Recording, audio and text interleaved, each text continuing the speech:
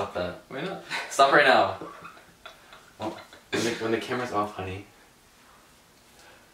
That was a little too gay.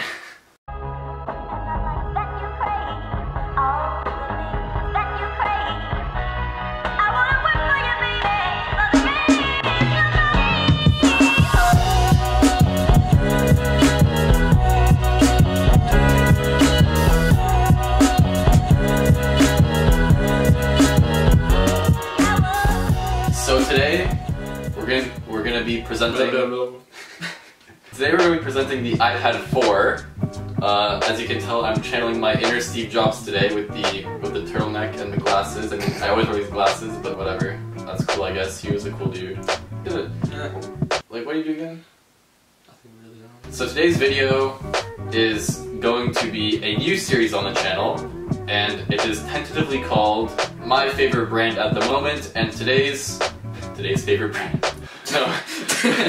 It'll change tomorrow.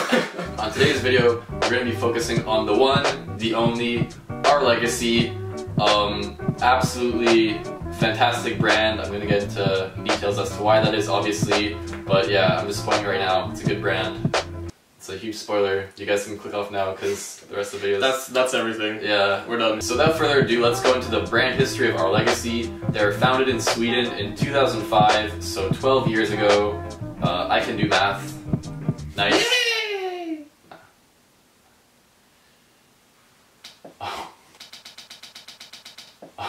It was founded by Joachim Hallen and Christopher Nying. I hope I got those somewhat correctly. They started out with graphic tees in 2005, and by 2007 they actually had their first full-fledged collection, and only 1 year later they opened up their flagship store in Stockholm, Sweden, and actually today, in this present moment, they have 4 stores, 1 in London, England, and then 3 in Sweden. Please come to North America, like not New York because I don't live there, but Toronto. Pretty much they're known for attention to quality and detail and kind of maintaining this timeless and effortless style. I feel like you could wear it now, 20 years ago, 10 years ago, 10 years in the future, 20 years in the future, and it'll always kind of, you know, be that kind of elegant, classy look. And in 2012, spring-summer 2012 is when they started to focus more on kind of an overall theme for collections, as opposed to before it was a lot more product-oriented, where they just kind of wanted to focus on product one item at a time and just not really look at the grand scheme of things. It's okay, guys. This is normal. This happens every day. Just let him have his moment. I actually jumped a little bit. Okay. So, for the way the outfits are going to be shown in this video, it's going to be like the DIY. Yeah, if you didn't notice already, if you're stupid and you didn't see this, then it's exactly like the DIY was before. So the first outfit we have here for you guys is our legacy. I already forgot what it's called. Eat on them. That's a good eat. The first outfit we have here for you guys is a box shirt in the dark Tarzan.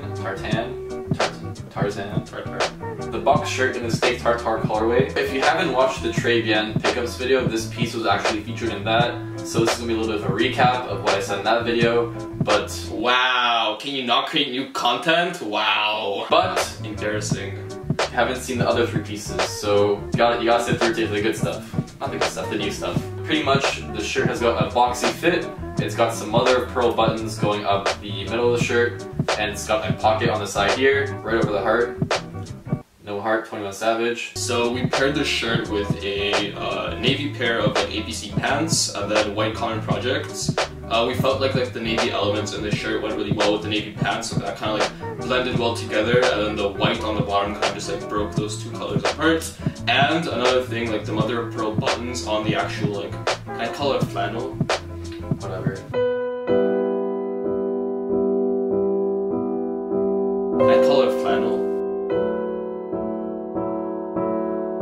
Are you triggered? I'm sorry. I'm so triggered. You know what? It's better than what they call it. They call it a box shirt. Just call it what you want. I like calling it a throwover flannel. Okay, so the shoes go really well with the snow pants. Call it what you want, right? But yeah, the fishnets look really good with the shoes, is what I'm trying to say.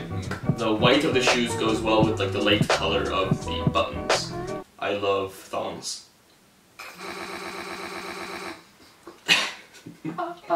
So the next fit is showing off the Our Legacy shawl. Our Legacy shawl zip shirt. The Our Legacy shawl zip shirt. There we go. It takes a little bit of time because it's a sh with a zip and a sh. Thank you for explaining that. So, details of this piece include the fact that it's made like a flannel-like material, and actually I was reading the tag, and apparently the color they used for it, it will like rub off on, it's pretty much like the dye they use is not like, I guess, sturdy. If you wash it, it will like stain everything in there or something like that. I don't know how to explain it, I'm like literally stupid, but... The shirt has AIDS. Sure. So it's got a shawl collar, and it's also got mother of pearl buttons on the cuffs going around that way. Yeah, that way. And it's got the big zipper that you cannot miss going down to, I want to say halfway, but it's not halfway. We can give it like a solid like A third? No, not a third. It's A 30. quarter. It's 33%. I want to give it like a 35% zip. So that's a 7/20th zipper. It's always something with you. And it's got the curved hems that I actually really enjoy. The outfit features a thrifted jacket on top of the shawl zip shirt, and it's also got the navy APC pants that we had in the previous fit, as well as not white CPs this time, but pink CPs. First things first with the jacket, you might be wondering, why didn't Adam just put on the jacket? It looks kind of stupid with just, you know, it on the back. What purpose does that serve? Well, it doesn't serve any purpose. He didn't put it on because like the sleeves, they didn't go all the way down, so we thought that looked pretty stupid. The reason why we did this was because the kind of like the dark turquoise of the shirt, it blended like really well, like a lot with like the pants, but it wasn't like completely dead on, so it's kind of like it almost looked like a mismatch, but we felt like that spark of color on the top of it, that was the same kind of tone as those two colors, just blended them like together a little bit. Since like the bones were like kind of like complementary on the top, we decided to go with the pink common projects instead of the white ones because the white would be a little bit too bright. So the pink, since it's so pale, since it's like toned down, we felt like it went really well with like the kind of like the top. It all kind of like all the colors kind of just like looked washed out sort of thing. Feminism is my favorite prism. So the third outfit is the base turtleneck. I assume they call it base turtleneck because I'm sure they come out with it every season, but I just got it this season because I don't know. Like fuck you want, dude. It's a base turtleneck in black merino, 100% virgin merino wool. Never fucked. The sheep wore a chastity belt its entire life. Yes. So 100% pure. Perfect. And Anus doesn't count, by the way. So yeah. just in case of some kind of liability, anal doesn't count. This piece also features a ribbed collar. I think it's actually really interesting because it's made in a way so that if you fold it down, it's actually way too low. Because you see here the one I'm wearing, like when I don't have it folded down, it's literally like, you know. That's a good look. You should keep it. That's a good look. To be honest with you, I don't really like the scrunchiness, like the folds on the top of it. I think it makes it look a little bit like dirty, a little bit. Sorry, Our Legacy. So the rest of the fit features a vintage thrifted Adidas windbreaker, as well as my Raf jeans that I'm wearing right now, and my Raf Simmons Adidas Stan Smiths. They would have been the exact same with regular Adidas Stan Smiths, but you know. The perforated R just makes a difference. The perforated R is such a pops. Huge. I'm sure that's the first thing you noticed. Deal breaker. It's a deal breaker. Just before we get into like actually describing our thoughts on the outfit, I want to put this out there. I love turtlenecks because of like, their versatility. I feel like they could be plugged into like very diverse outfits. For example, it could be worn like in a sporty fit. It could be worn casually. It could be worn like in a chic kind of like high fashion look. There's so many different things you can do with a turtleneck. So if you are kind of, you know, wanting to have a piece that has that much versatility, I would suggest investing in one because it is actually kind of like a staple piece in a closet almost. We chose like the sporty kind of avenue to go with the turtleneck, as you can probably tell with the windbreaker and the Stan Smiths. Raf Simmons Stan Smiths, may I add. Definitely, you know, adds a little pop, a little kick. Right? Everybody's looking with their magnifying glass for the R. And we chose to use all black because even though this outfit should be focusing on the turtleneck because it is an Our Legacy video, obviously the blue is a lot more eye-catching, that nice baby blue. So we decided that the all black of the fit would make the blue pop a lot more. last, but obviously certainly not least because of the fact that this is our favorite fit. What is it? It is a unconstructed classic coat in the gray colorway, but it's a psyllium wool fabric material. Why are you looking at me? I don't know. It's your coat. So this coat is 46, is it 46 or 48? No, 48, my bad. So this jacket is 48% virgin wool once again. Not fucked. Not fucked. It's got 4 pockets, 2 on the inside, 2 on the outside. It's got 3 buttons, and the buttons are like under a hidden kind of closure, so you don't see them when they're buttoned up. And it's also got like a, how do I describe this? Like a back vent almost. Like it's like got like some cuts near the rear that lets some nice airflow get to your buttocks in case you get a little bit of a ass soup on the bus, as I tend to do. Taking a look at the fit as a whole, we've got besides the coat a black Uniqlo turtleneck, as well as this one right here. There you go. The black wrap jeans and some Blood Brothers shoes, guys. They were originally retailing at like $350, and I got them on sale for $49.99. It's like whatever. Like if it only works for one fit, then like whatever. But they're not like white common projects where you can just throw them on like 90% of things and I'm like, oh, looks good. It's like a very specific look. But for this look, we feel that the shoes really elevate it to the next level. Basically with this fit, we wanted to really focus on the coat. We felt like it was I guess like a unique gray along with like its texture being relatively interesting, relatively unique. So we really wanted to make that pop.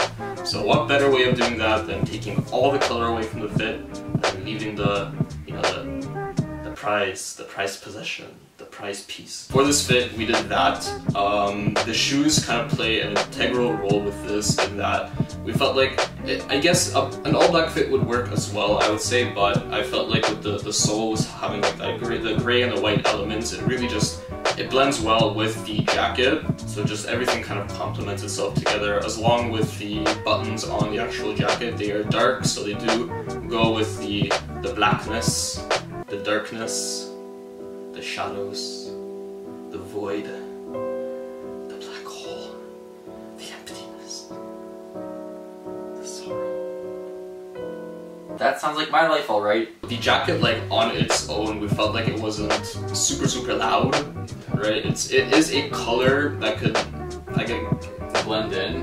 You can make it loud. Yeah, you can make it loud, but I feel like with this, if you added like more colors to it, it would almost just make it lost in an outfit, like, you know, it wouldn't pop out enough. So the all black was very deliberate based on that. We really did want it to, you know, stand out. If you do agree with us, let us know. If you don't agree with us, we have no interest in hearing from you because you're stupid. Yeah.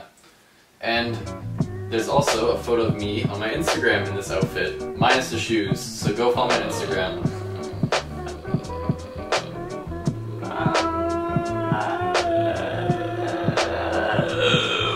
Serious butt plug. But no, do follow us on Instagram because we have cool shit on there. Yeah. I think Jeremy's Instagram is cooler than mine, truth be told, but they're both shot by me. No. The best photos of either of us are always taken by me, of him. If you go on his Instagram, there's one. It's him in black suspenders, like a flowery t-shirt, and I think black jeans, and it's the best fucking photo I've ever seen, and it was shot by me. Also the one of you in the Ghost Rubchinsky sweater at UTM with the glasses. That's a beautiful photo as well. I am the photographer of the two. Jeremy is the everything else, but point being, follow us on Instagram is because social media makes my dick hard. I'm deleting both of those photos right now.